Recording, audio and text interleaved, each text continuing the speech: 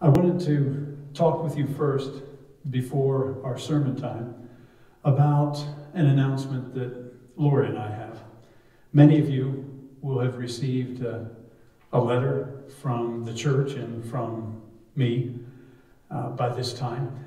Some of you, the letter might still be coming in the mail, so if this is the first time you hear this, I apologize for having to do this in a remote way, but Lori and I are entering a new chapter of our lives. And for a number of reasons kind of indicated here on this letter and in your bulletin, there are a number of reasons of seeing our way through end-of-life issues with our parents, as well as grandchildren coming into our lives, and turning 63 just a little over a month ago. We are going to be finishing out the ministry here, my position as senior pastor, around the same time that Lori finishes out her duties as a school teacher. So the first Sunday of June will be my last Sunday as your senior pastor. Now, that may bring up a number of questions for folks. And we have time to talk about those. And by the way, anyone in the room or on the screen that has any questions for me, my door is always open. Feel free to contact me at any time. But some of the questions that I think might be kind of bouncing around for some of you. One of them is something wrong? Simple answer is no.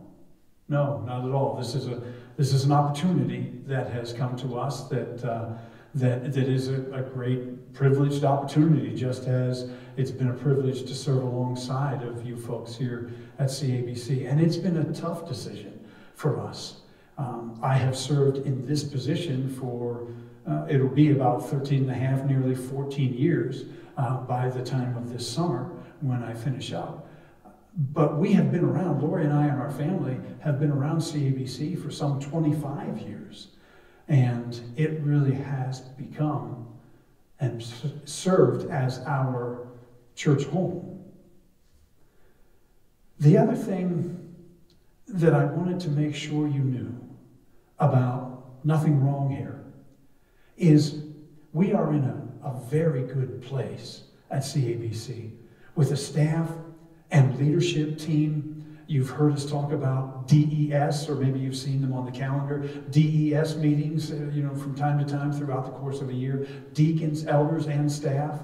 And out of those meetings, we have been able to review and discuss and even debate some of the questions of what are really some of the core values that we hold near and dear, and where do we want to go next, and how do we want to address and those items. And actually that's where the know, love, and serve came from. It kind of bubbled up out of those discussions at that leadership level.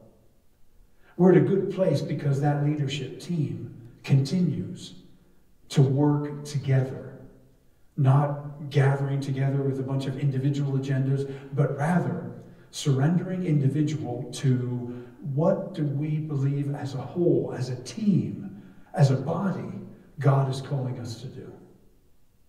Well, another question that may come to mind for some of you is, okay, well, if you're going to stop preaching at the beginning of June, does that mean you're going to be out on the sidewalk greeting us this fall or this summer or whatever? And the simple answer to that is no, I won't be around.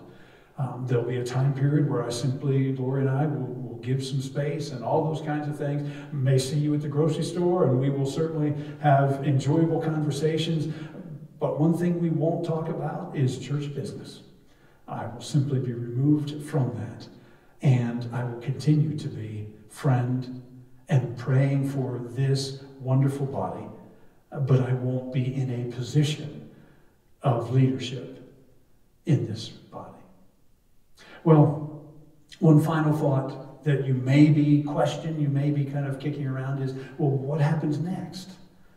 And please know that the leadership team has the bylaws that speak directly to what happens next in the course of a change of senior pastoral leadership. So all of those things in time will be followed through on, and you'll be hearing much more about them. I appreciate your prayers for Lori and I as we walk into this transition. And please know that I will be praying for you folks, for what God has for his leadership of this body.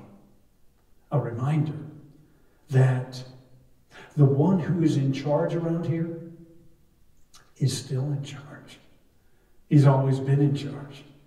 He's the head of the body.